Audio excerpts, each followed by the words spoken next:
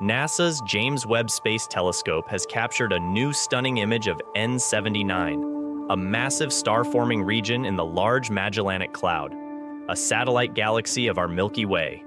The new image reveals the glowing gas and the hidden protostars inside N79. This image is not only stunning, but also very important for studying star formation in different environments and epochs of the universe. In this video, we will explore what this image tells us about N79, how it compares to other star-forming regions, and what are the implications and challenges of studying it with Webb. So, stay tuned and let's dive into the cosmic nursery of N79. N79 is a region of interstellar atomic hydrogen that is ionized by the radiation of young, hot stars.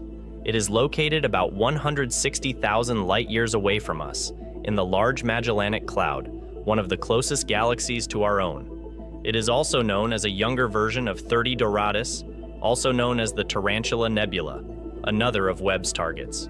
Both N79 and 30 Doradus are among the most active and massive star-forming regions in the local universe, hosting thousands of stars with masses up to 100 times that of the Sun.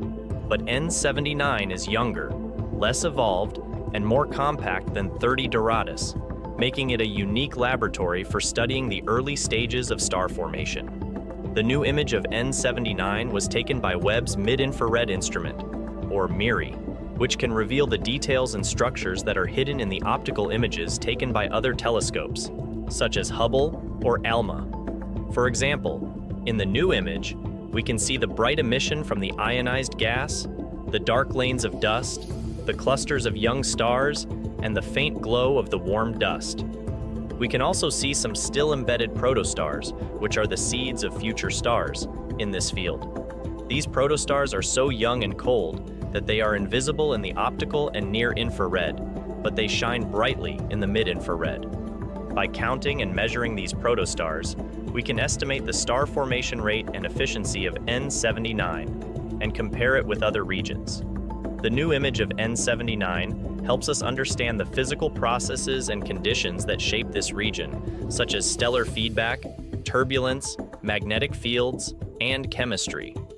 Stellar feedback is the collective term for the effects of the radiation, winds, and explosions of the massive stars on their surroundings.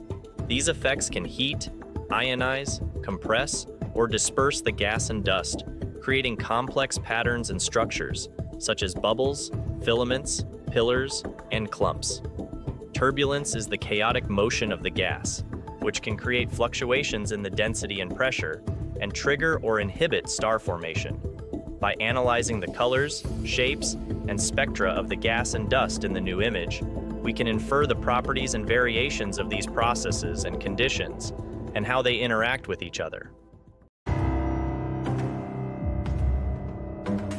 N79 is not the only star-forming region in the universe.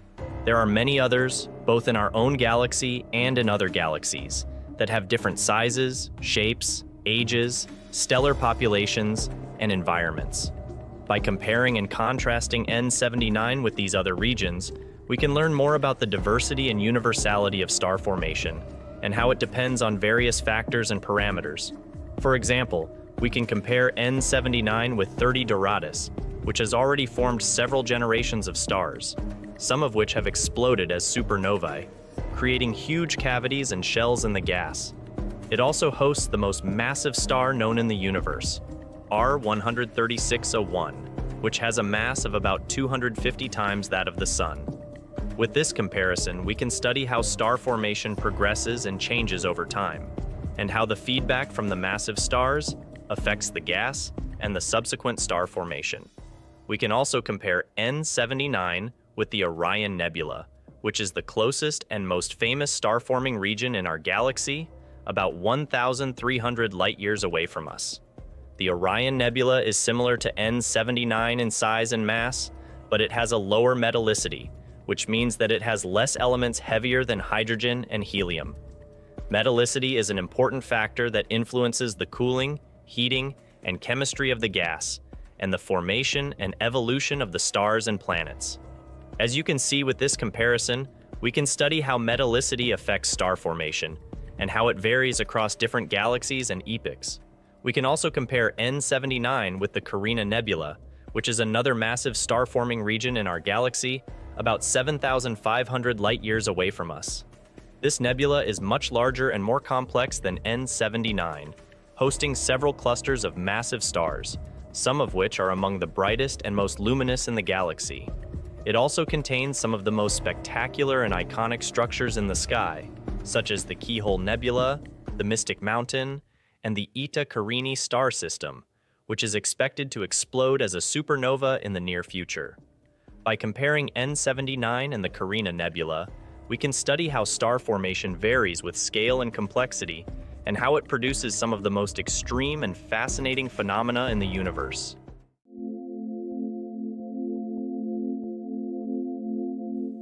Studying N79 and other star-forming regions with Webb is not only exciting, but also challenging.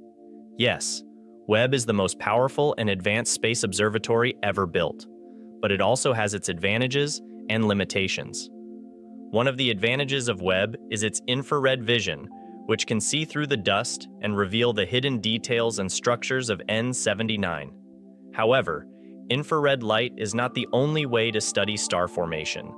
There are other wavelengths and observables that can provide different and complementary information, such as radio, submillimeter, optical, ultraviolet, and X-ray.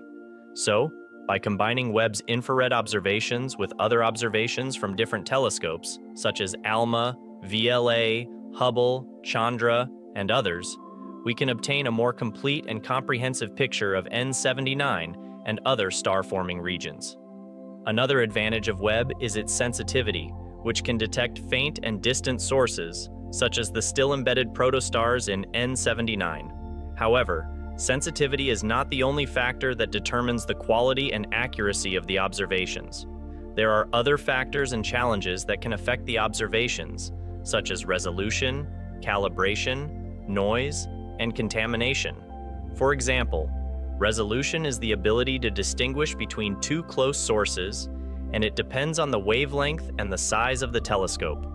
By understanding and addressing these factors and challenges, we can improve and optimize the observations of N79 and other star-forming regions with Webb, and increase the confidence and validity of the results. In this video, we have talked about a new image of N79, a massive star-forming region in the Large Magellanic Cloud. We have explored what this image tells us about N79, how it compares to other star-forming regions, and what are the implications and challenges of studying it with Webb.